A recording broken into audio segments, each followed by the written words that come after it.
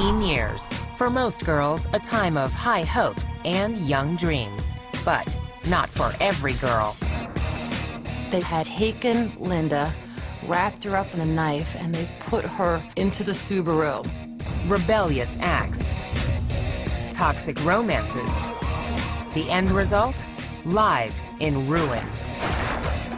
Now your ass is mine, and I'm guaranteeing you I'm no murder you. You had like the American dream and the American nightmare meeting each other on the highway.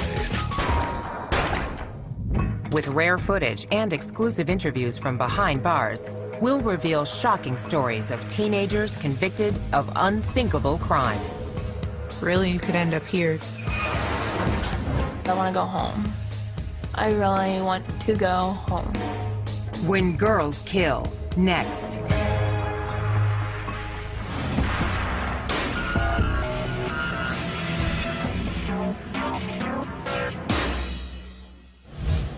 In many ways, these two Florida teenagers had a lot in common. They were from the same neighborhood and both had everything to live for. Rachel Wade was sort of an all-American girl. Sarah was a good kid. She had the whole world ahead of her. But 19-year-old Rachel Wade and 18-year-old Sarah Ludemann wanted the same boy, and their love triangle spiraled out of control. Now your ass is mine, and I'm guaranteeing you I'm no murder you. I'm letting you know that now. In an exclusive interview, Rachel Wade relives the shocking outcome. I wish we could go back, and instead of going against each other, maybe sitting down and talking through and just understanding that we didn't need him. Rachel Wade grew up an average kid from a stable family. Rachel was actually a fun, loving child, very happy-go-lucky. I was very active in school, did whatever I could, whatever clubs I could join. Like a lot of little girls, Rachel rebelled when she hit her teens. As soon as I got to about 15 or so, I started kind of veering off in the wrong direction. Rachel dropped out of school, ignored her curfew, and fought with her parents. Boys became her biggest interest, and she was chasing different boys. I don't think they were always the best boys to be with. We went through some tough times with her. But as she turned 18, Rachel earned her GED and landed a job as a waitress. She moved out of her parents' home and began to find herself. And I kind of went on my own path. Rachel was fun, loud, girly, sassy. She was a very independent woman, very strong-willed, kind of took the bull by the horns and took control of her own life. In the summer of 2008, Rachel ran into a boy she had known since childhood. 19-year-old Josh Camacho was not a grade school kid anymore. He was a player. He definitely had this bad boy image. He was all tatted up. He had pictures of himself, with guns and pit bulls and smoking weed, and just had this whole rap star persona. He wasn't what he was portraying himself to be. I just saw a whole nother side of him when we were alone. It was really good at first. About a month or two after we started dating, I started getting phone calls. According to Rachel, the angry calls came from 18-year-old Sarah Ludemann, who started dating Josh around the same time. This was her first boyfriend, her first true love, and she went into it with innocent eyes. In court records, Josh characterized his relationship with both Sarah and Rachel as friends with benefits. But by the summer of 2008, the rivalry between the two girls was heating up. She decided that she was going to come to my job, made me spill some drinks. They followed me and my roommate home and tried to run us off the road, and it kind of just kept getting worse after that night. According to court documents, Rachel retaliated with threatening texts and insulting messages on social media sites and voicemails with explicit, often frightening warnings. Seriously, I told you to watch back and not kill with him. Now your ass is mine, and I'm guaranteeing you I'm no murder you. I'm letting you know that now, because you know what? Josh might have played me, but bitch, I'm gonna play your ass out too. Watch. It just got really acrimonious. Sarah was so upset by those messages. That's, what both of the girls had in their heads. Well, Josh wasn't the problem, it was the other girl. Court papers state by April 14th, 2009, the situation hit the boiling point. That morning at school, Sarah had been crying to her friends, and she was completely despondent to the point that her friends were like, you need to break up with him, you need to dump that guy. Later that evening, Rachel claimed Sarah showed up at her apartment. I heard her outside beeping her horn to let me know that she was out there. I was home alone, so I wanted to leave. On her way to the door, Rachel made a fateful decision. When I went to walk out of my house, I grabbed the knife off the kitchen counter. She made a tragic mistake of picking up a steak knife, just a usual kitchen steak knife, and she put it in her purse for protection. Rachel decided to go to a friend's house. Sarah met up with Josh. They were watching movies and hanging out at his sister's house, but he kept texting with Rachel. Josh later told police that he actually was telling Rachel to go back to her own house. Meanwhile, it was getting late and Sarah was out past her curfew. Sarah was supposed to be home at 11 o'clock. She was getting ready to go home. Sarah got into her van and planned to drop off Josh's sister and another girl at a local restaurant on her way home. As they drove, Sarah was flagged down by a car going in the opposite direction. The driver was a friend of Sarah's. She said, "Oh my gosh, you know, Rachel is right up the street." In a matter of minutes, things started to explode. Sarah raced up the street. According to court documents, Rachel was sitting on the hood of her car smoking a cigarette when Sarah's van suddenly appeared. She pulled up about 5 feet in front of my car. What they didn't know is that Rachel had a knife. Coming up, you won't believe how this feud came to a bloody end. I grabbed the knife, and she approached me anyways.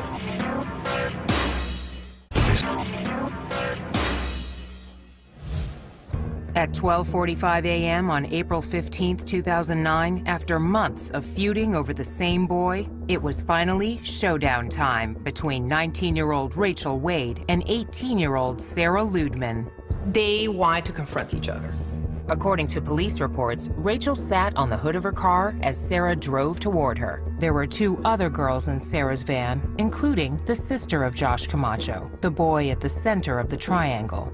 According to court records, Sarah came to a stop just a few feet from her rival. I grabbed the knife, thinking it might scare her off, and she approached me anyways. In court documents, witnesses disagree about who started the fight, but everyone recalls it was over quickly. They fought in the middle of the street for no more than 5 seconds. It was pulling hair, next thing you know, it stops. She hit me 3 or 4 times. I started swinging back. And the next thing I remember, she let go of me and turned around and walked back to her van. Sarah yelled out to her friends. Sarah was screaming for them to get back in the car so they could leave. I just saw blood on the knife. I didn't physically remember stabbing her. I didn't see where she was stabbed. Sarah managed to get to the van and grab her phone. Police reports state that she called Josh Camacho. She said it hurts. At that point, the line fell. She lost consciousness. She ended up lying in the middle of the road. Shocked witnesses dialed 911. Rachel! Down her. Okay, where on the body is the patient stabbed? In the chest. She's trying to breathe. According to police records, Rachel retreated with the knife in her hand. She walked up the driveway and ultimately threw the knife up onto the neighboring residence's roof. Rachel sat on the porch of a nearby home as police and EMTs arrived. They quickly determined Sarah was stabbed twice in the chest. She had a small injury here, stab wound here. She was stabbed right in the heart. It pierced her heart. During the frantic effort to save Sarah's life, Josh Camacho received a call from his sister at the scene. Josh hurried to get there and arrived before Sarah was taken away in an ambulance. But at the hospital, she could not be saved. Sarah was pronounced dead at 2:29 a.m. Detective Mike Lynch was gathering evidence when he learned the case was now a homicide investigation. I ended up finding Rachel sitting in what used to be a bench located in front of the residence. Her demeanor was calm.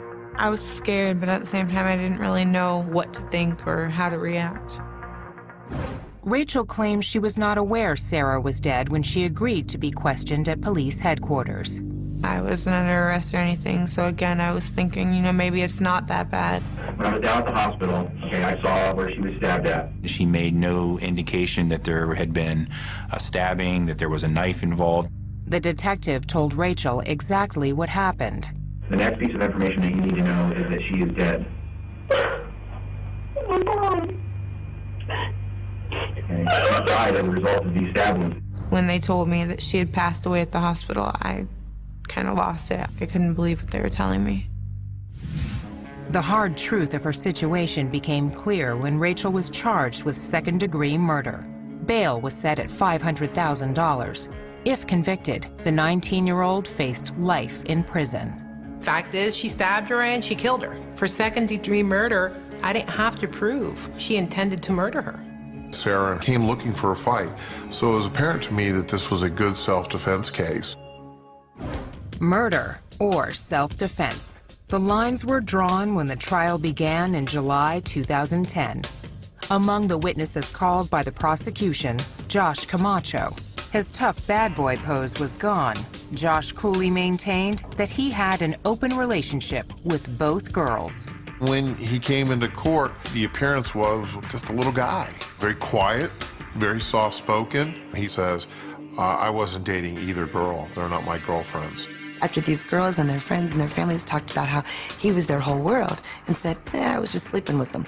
Camacho's testimony was shocking, but the prosecution's most damaging evidence came from Rachel herself. The threatening voicemails Sarah had saved. I'm gonna find you and I'm gonna beat your ass. He can get anything he wants from me. You still got your mommy and daddy's curfew, bitch. Why do you run your mouth and why are you that pathetic? So keep talking, Sarah. I'm gonna teach you it. I'm telling you now. I couldn't believe that it was me. It was out of character for me to say anything like I said to her. Please tell me, Sarah, why you would be a dumb enough put a brand new picture of you and Josh at the beach on your MySpace. I'm no murder you. I'm gonna play your ass out too. Watch. You're a fat bitch and I'm gonna kill you. If you're a prosecutor, you don't get a whole lot better evidence than that. In a risky defense move, Rachel took the witness stand and claimed she received similar messages from Sarah. It's a shame that Rachel didn't save voicemails from Sarah with threats, but she didn't. The jury deliberated less than 3 hours. We, the jury, find as follows: ask that the defendant in this case. The defendant is guilty of murder in the second degree as charged. So say we all. Michael Schwartz, foreperson of jury, July 23, 2010. In September, Rachel was back in court for sentencing, and the stakes were high. She could receive life in prison, or get credit for time served as a youthful offender and go free. Sarah's mother, Gay Ludemann, wanted the maximum. This is my daughter. She lays in a cemetery. I go visit her there. The judge sentenced Rachel to serve 27 years behind bars. It's a tragedy for both sides. That's all I got to say. Justice has been served. We've lost our daughter as far as having her home with us, but she's still here for us, fortunately, to visit and look forward to someday her coming home. But Sarah's lost. You know, her parents have lost their only daughter. Both parents, I mean, they felt like they did everything they could to be good parents. They'd raised girls that they were proud of. Still, Rachel does have remorse. Not sitting down to talk to Sarah would be my biggest regret.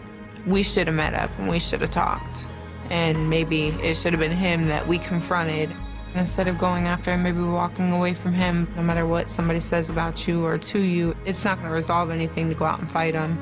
And really, you could end up here. Up next, this Kentucky teen called herself the Devil's Daughter and unleashed hell with her group of young followers. I sought out people that had been ostracized.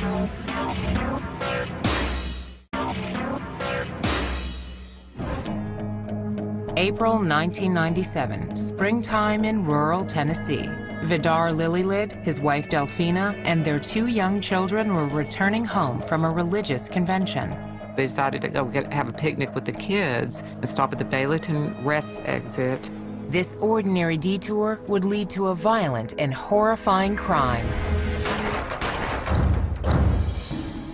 This one was certainly the most tragic thing I've witnessed. Surprisingly, most of the suspects were just teenagers. Their alleged ringleader was a charismatic 18-year-old girl who seemed fascinated with satanic rituals. They were into self-mutilation. They would cut themselves and they would drink each other's blood. Most of their guidance came from Natasha. Natasha Wallen was born in January of 1979 in a poor section of eastern Kentucky's coal mining country. Natasha had what you would have to call a really troubled childhood. Her mother had a history of troubled relationships. When Natasha was just 5 years old, she made an upsetting discovery. She had a stepfather, and she thought that was her real dad, and she found out that another man in the town was her real dad. Shock to her. I got betrayed, and once you're betrayed, you've always got that wondering if somebody's going to betray you again. Dr. Helen Smith, a forensic psychologist and filmmaker, interviewed both Natasha and her mother, Madonna Wallen, for her documentary, 6. Natasha, she grew up, got aggressive towards her mother. Her mother also had emotional problems, as well as Natasha. According to court documents, the feuding escalated when Natasha was 14. She was arrested for assaulting her mother and threatening her with a knife. Soon after her mother agreed to dismiss the charges, Natasha attempted suicide by slashing her wrists. She was hospitalized at a Kentucky psychiatric facility. They told me said that she needed to stay longer. She was still a troubled child, but you know, I couldn't afford to keep her in the hospital. They paid for 11 days and that was it. Court records state that Natasha was diagnosed as manic depressive and bipolar. She was prescribed Haldol, an antipsychotic drug, but she didn't take her medication. Load them up with pills. That's the answer to everything. Medicate. Court documents state that she did use illegal drugs like cocaine and heroin. Natasha developed a dark fantasy life. According to police, the teenager often signed her name backward as Satan, and she attracted other teenage outcasts. I sought out people that had been ostracized, you know, for one reason or another, from the same people that were condemning me. In her mid-teens, Natasha found love. She was married to a guy named Stephen Cornett, and they got married on her 17th birthday. They had this very sort of elaborate Gothic wedding where everybody was dressed in black. But after a few months, the marriage ended abruptly. But she did keep his last name. Alone, Natasha spent more time with her friends, which included 20-year-old Joe Reisner, 19-year-old Dean Mullins, Crystal Sturgill, who was 18, 17-year-old Karen Howell, and 14-year-old Jason Bryant. According to the Chicago Tribune, on Friday, April 4th, 1997, the group rented a room at a motel in Pikeville, Kentucky. But this was no typical high school party.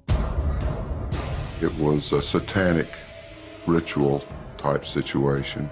There was cutting, there was drinking blood. It was just like something crazy. I don't know. Maybe a way of bonding. A story in the Knoxville News-Sentinel reported that 2 days later, Natasha and friends piled into a small hatchback. They headed south toward New Orleans, armed with a 9mm Smith & Wesson handgun and a .25 caliber semi-automatic pistol. On the afternoon of April 6th, Vidar and Delphina Lillylid and their 2 kids were driving back home to Knoxville after attending a Jehovah's Witness conference in Johnson City. The Lillylid family stopped at this rest area to use the bathroom and to have a little picnic, let the kids run around a little bit.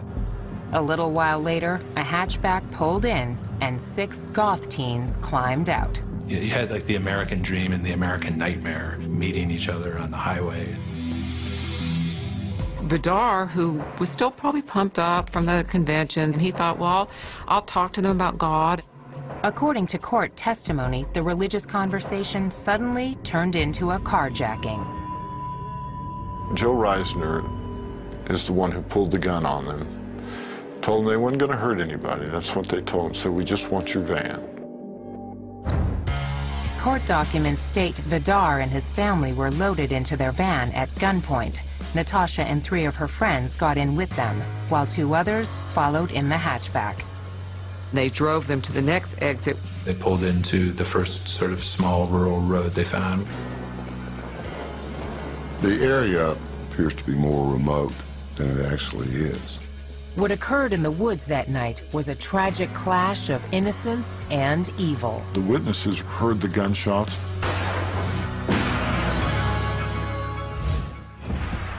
Coming up, the horrifying fate of a helpless family. How could a teenager commit such a cold-hearted crime? I could have made different choices, and I should have made different choices.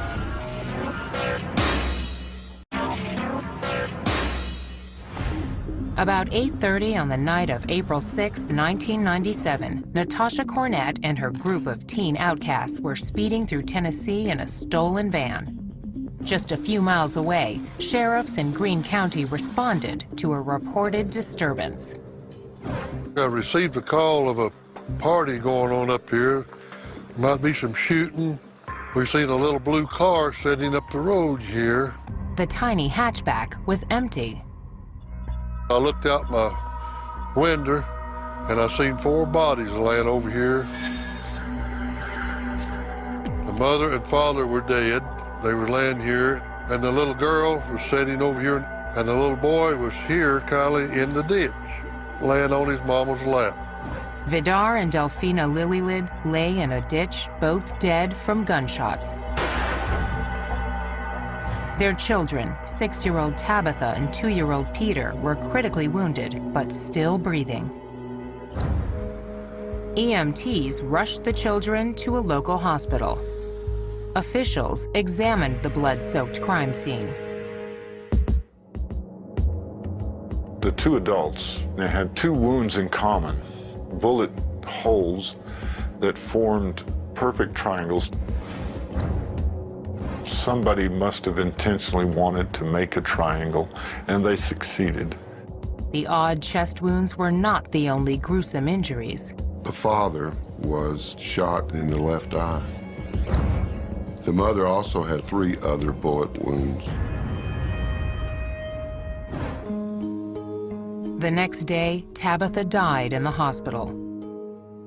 2-year-old Peter still clung to life with gunshot wounds to his chest and right eye.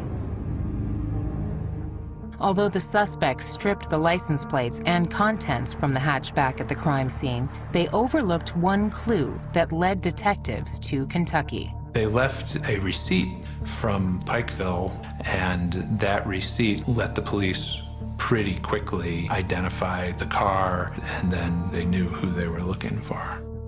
Police launched a nationwide manhunt while Natasha and her friends headed south in the Lilylids van. They felt like they needed to get out of the country. I mean, they had just murdered people. 2 days after the shootings, Natasha and the 5 other young fugitives arrived at the Mexican border near Douglas, Arizona. They were allowed to cross. They had made their way safely into Mexico. According to court testimony, sometime after entering the country, the teens encountered Mexican police. After finding a knife in the van, officers ordered the group back to the border. There was an all-points bulletin out for them. But the computers hadn't worked all day. As they approached the border crossing, the system came back online. They had the bad luck being the first car to come through that border crossing station there when the computer came back up. And they were all arrested on the spot. Police reports state the suspects had in their possession Social Security cards and other property belonging to the murder victims. They also had 2 handguns. We, of course, went to Arizona and followed up on all that and found the guns, and they were ballistically matched to the shell casings recovered at the scene and bullets recovered from the bodies. Natasha and the rest of the group were transported back to Tennessee to face formal charges. While in custody, Natasha granted an interview to newsstand tabloid The Weekly World News. Cornett boasted she was Satan's daughter. She said that she believed in ritual murder. Natasha always said afterward that she only gave that interview because that's what this lawyer told her to do, that somehow it was going to help her case to appear insane. Soon after the interview was published, Natasha changed lawyers. Cornett and her 5 co-defendants were each charged with 3 counts of first-degree murder and 1 count of attempted murder. Prosecutors hoped to seek the death penalty, but several defendants claimed that the sole shooter was their youngest accomplice, 14-year-old Jason Bryant. This presented a crucial problem. In Tennessee, juveniles cannot receive the death penalty. With the death penalty ruled out for one prime suspect, prosecutors changed their strategy. We dropped the request for a death penalty. We made them the offer that they could plead guilty to first-degree murder and go before the court to have the court determine whether or not they were to serve life without parole or life. In February 1998, all 6 defendants pled guilty. The following month, they appeared for a dramatic sentencing hearing. 4 of the accused addressed the court. Natasha testified she was no longer the leader after the group left Kentucky. Cornett even maintained she heavily on my conscience. The judge ruled Natasha was, quote, not necessarily a ringleader for the killings, but she was the instigator and the orchestrator of the trip and the things that led to the death of the Lily Lids. She was the leader of the group. She used whatever she had available to get them into the group and to keep them in the group. She received the maximum penalty, 3 life sentences without parole for the murders of Vidar, Delphina, and Tabitha Lilylid. The 5 other defendants received the same sentence. Plus, all 6 were given an additional 25 years for the attempted murder of the sole survivor, 2-year-old Peter Lilylid. In a sense, a very real sense, they received a death penalty. They will not leave the penitentiary system until they're dead. For her part, Natasha Cornett maintains that better mental health care might have prevented her unthinkable actions. Taking life is never justifiable. Never. There's always options, there's always choices. And I should have made different choices, but hindsight is great, you know. Next, she was the new kid in town, on her own and looking for friends. Was Charlie Ely an innocent bystander or part of a sadistic plot to murder a 15-year-old neighbor? And then I heard gunshots. I was like, what the hell is going on?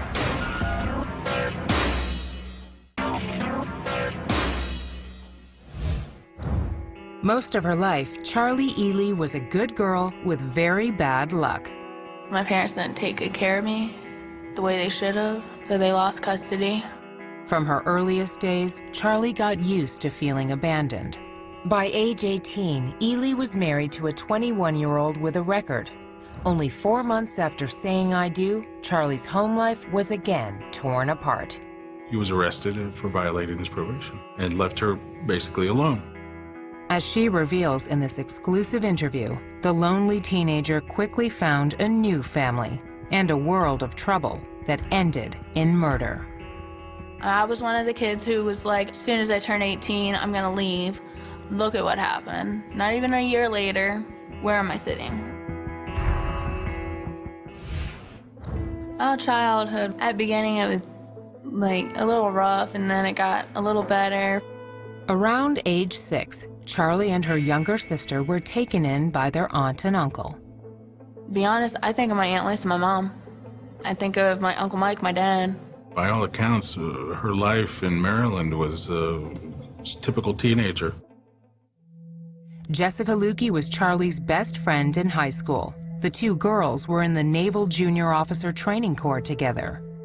She got along with everyone. She was very outgoing and just really relaxed. She didn't seem like she was the type of girl that would fall into the wrong crowd in high school.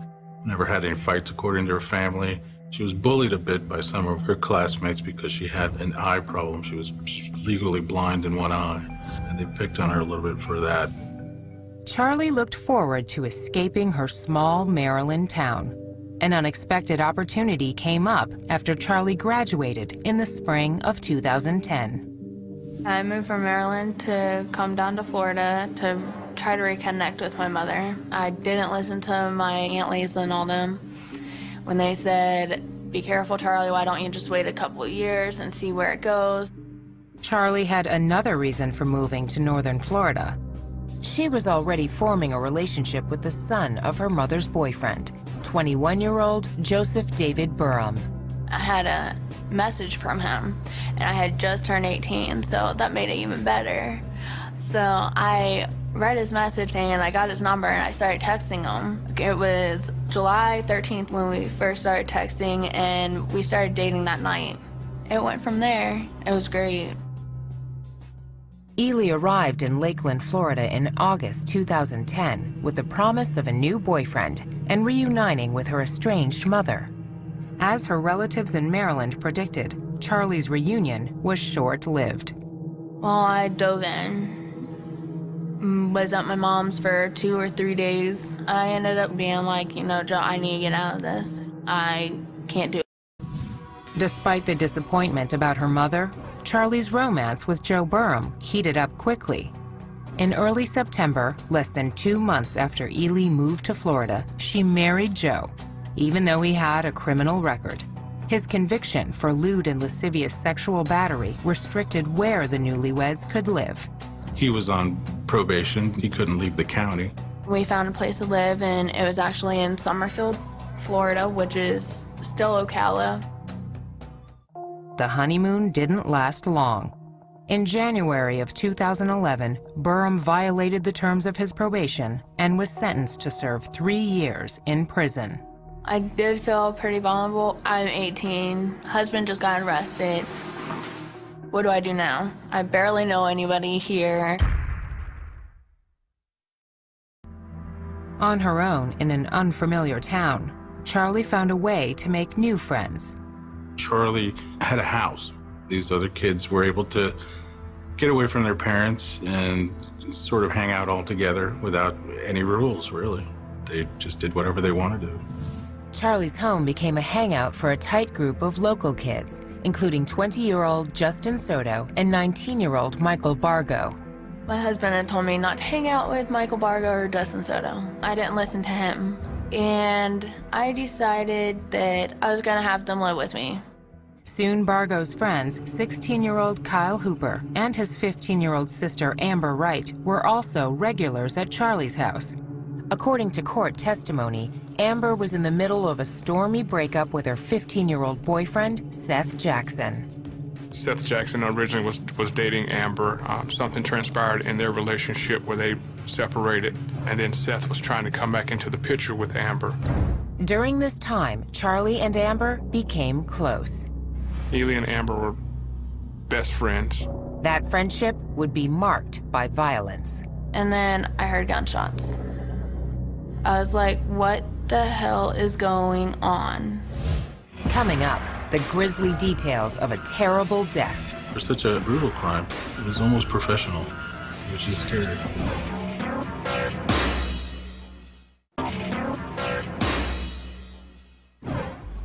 19-year-old Charlie Ely's reunion with her estranged mother fizzled, and her husband was locked up on a parole violation. On her own, in a new town, Charlie invited a group of teens into her home. Ely's new best friend, 15-year-old Amber Wright, had just broken up with her boyfriend, 15-year-old Seth Jackson. All I knew was he was an ex of Amber's. Period, end of story. According to police reports, on the night of April 17, 2011, Charlie helped lure Seth to her house. Charlie had told us that when he arrived at the house that she actually opened the door for him. I was like, hey, what's up? What do you need? He's like, oh, I want to talk to Amber. I was like, okay, come on in. Seth had no idea what he was in for. I wish I could have done something, but I couldn't. According to court records, Seth tried to run out of the house. A neighbor reported seeing 3 male figures chase him and drag him back inside. Although the crime happened in her home, Charlie told police she had nothing to do with it. I was like, holy cow. I ran into my room. I didn't know what to do. I heard a few gunshots, door slamming. According to police reports, Seth was beaten and shot multiple times before he died. Then his body was set on fire.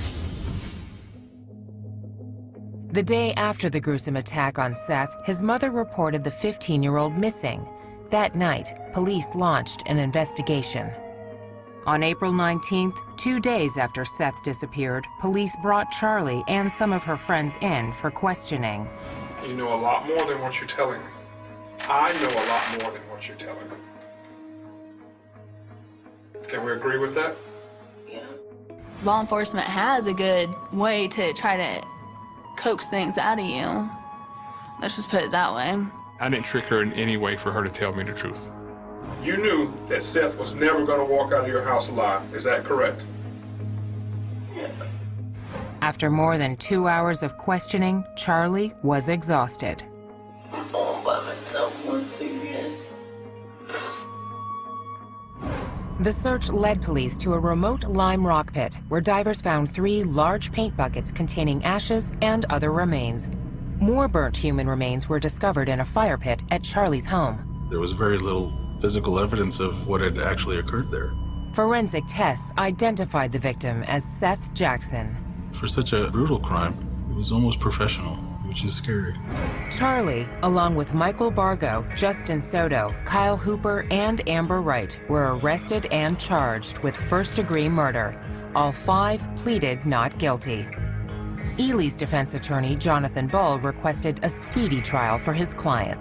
Mr. Bull was thinking that it would behoove her to just go ahead and get this done, maybe catch the prosecution off guard a bit. Charlie's trial began in September 2011, 6 months after the murder. On September 23, 2011, the case went to the jury. It took a little more than an hour for jurors to reach a unanimous verdict. Charlie Ely was found guilty of first-degree murder. The only time that there was any real emotion was when the jury handed down the verdict, when she broke down and sobbed. A month later, Charlie was back in court to hear her sentence. It is the judgment of the law and the sentence of the court that you spend the remainder of your natural life confined in the Florida Department of Corrections. A life sentence is imposed. Ironically, while the 19-year-old will likely spend the rest of her days in prison, Charlie's husband, Joe Burham, is scheduled to be released in September 2012. Charlie will have to live with regret. There's so many things that rush through my head that I wish I could have done. I could have, should have, would have done, but I didn't. Amber Wright, Kyle Hooper, Michael Bargo, and Justin Soto maintain their innocence. They are currently awaiting trial for first-degree murder. Advice I'd give other young women, listen to the people who love you. I had talked to my aunt a few times, and she wanted me to come up and live with her and come back up to Maryland. I never did that. I wish I would have, because I want to go home. I really want to go home. Next, a story so strange it has to be true. The girl who said yes to her mother's murder and lived with the body for almost a month. Tess Dam was truly the mastermind and the driving force behind this.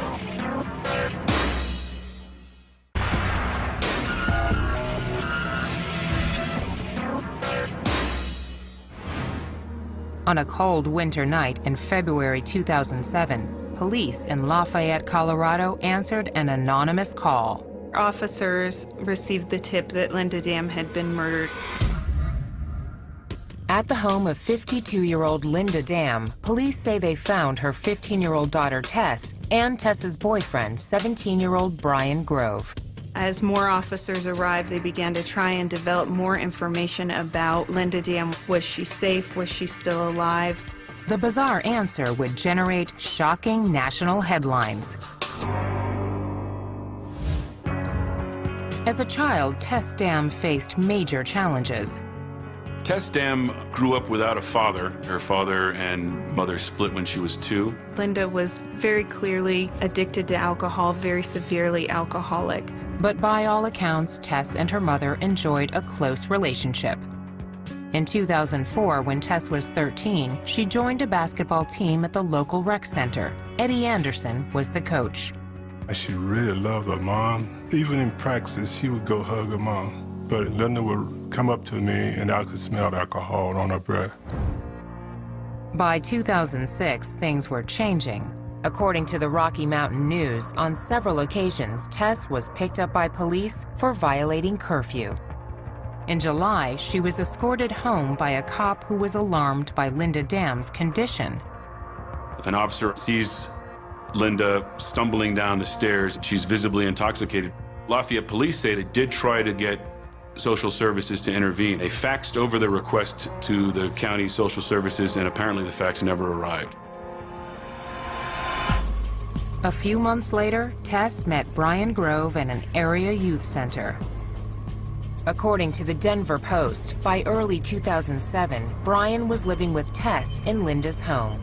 But the young couple wanted a house of their own. They found a model home worth approximately $500,000, and they told their friends that they wanted to kill Linda Dam to get the money to buy this house. A 16-year-old friend named Jared Smith described a conversation with Tess and Brian that started at a local restaurant near the end of February 2007. Smith told police Tess and Brian talked about how much they hated Linda. On the drive back to Linda's home, Brian allegedly asked Tess if she wanted him to take care of her mother. Tess said yes. Brian went in the home while Tess and Jared were driving around. Jared Smith said he had no idea what Brian had planned. Brian later admitted that he had tried to strangle Linda, and that didn't work.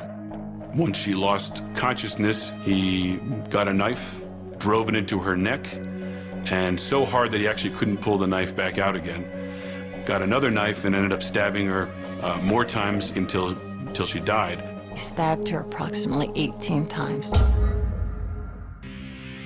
According to Jared Smith, Brian called and asked him to come to the house. When Jared arrived, Brian told him that he killed Linda. Jared said he did not want to be involved. Brian told him that he was already involved. Smith claimed he closed his eyes while he helped Brian move Linda's body. They had taken Linda, wrapped her up in a knife, and they put her into the Subaru. Brian then turned to his best friend, 18-year-old Jared Guy, for help. Brian and Guy were both born in India and raised by Colorado families. We considered each other brothers. In his interview with police, Guy offered a different version of Linda Dam's death. He said Brian Grove told him Linda attacked Tess. Grove simply came to her aid. They said it was more of a self-defense kind of thing, that Brian went in and tried to protect Tess. Jared Guy claims he advised Brian to turn himself into police. But after much convincing, Guy agreed to help his friend dispose of Linda's body. Guy told the cops they considered leaving the corpse in a landfill. Instead, they ended up at a local cemetery. The ground was frozen. Brian thought that they hadn't buried her deep enough, so he brought Jared Guy, and they both dug her back up and then drove back to the house. According to police records, Linda's body remained in the car parked in the garage. After the entire incident happened, I was just in shock, and I really just wanted to go back to the happy little life that I'd created for my own self. Brian and Tess lived in the home and played house. She would send him things saying, your wifey did the laundry for you. They bought groceries, they cooked. The young couple also acted like rebellious teenagers. They were having parties at the house, car surfing out in the street, and really up to some pretty wild behavior. But the parties ended with the anonymous call to police on the night of February 27, 2007. Prosecutors believe the tip came from one of Tess's friends. When the police showed up to the house, they were able to find the body in fairly short order. Tess Dam, Brian Grove, and Jared Smith were taken into custody that night. Jared Guy was arrested later that week. Jared Smith was charged with being an accessory to the crime and pleaded guilty. He was sentenced to serve 2 years in juvenile detention. Jared Guy was charged with being an accessory to the crime and to tampering with evidence. He pleaded not guilty to both charges. Several months later, Guy agreed to a deal and pleaded guilty to the tampering charge. He was sentenced to 6 months of work release, followed by 6 months of home detention, then 3 years of probation. If I could go back to then and change my actions, I would have still tried to help him, but I would have tried to help him in the sense of, like, make him call the cops. Ultimately, Brian Grove and Tess Dam were each charged with first-degree murder for the death of Linda Dam.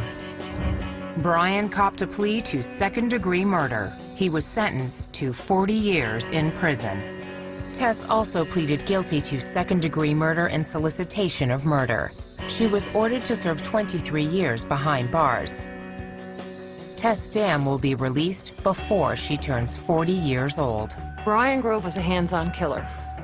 But Tess Dam was truly the mastermind and the driving force behind this. She's the one that told Brian Grove to kill her mother.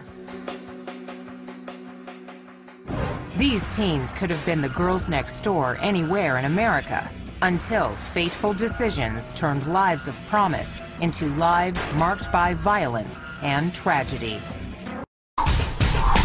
Teen years, for most girls, a time of high hopes and young dreams. But not for every girl. They had taken Linda, wrapped her up in a knife, and they put her into the Subaru. Rebellious acts.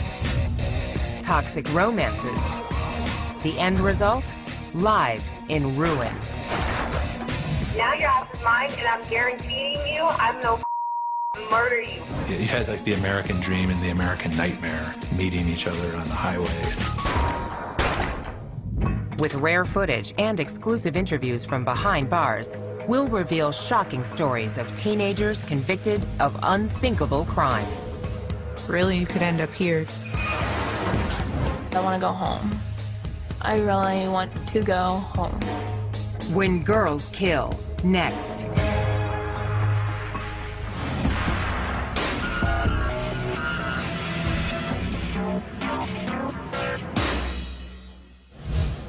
In many ways, these two Florida teenagers had a lot in common. They were from the same neighborhood and both had everything to live for. Rachel Wade was sort of an all-American girl. Sarah was a good kid. She had the whole world ahead of her. But 19-year-old Rachel Wade and 18-year-old Sarah Ludemann wanted the same boy, and their love triangle spiraled out of control. Now you're off his mind, and I'm guaranteeing you I'm no murder you. I'm letting you know that now. In an exclusive interview, Rachel Wade relives the shocking outcome. I wish we could go back and instead of going against each other, maybe sitting down and talking through and just understanding that we didn't need him. Rachel Wade grew up an average kid from a stable family.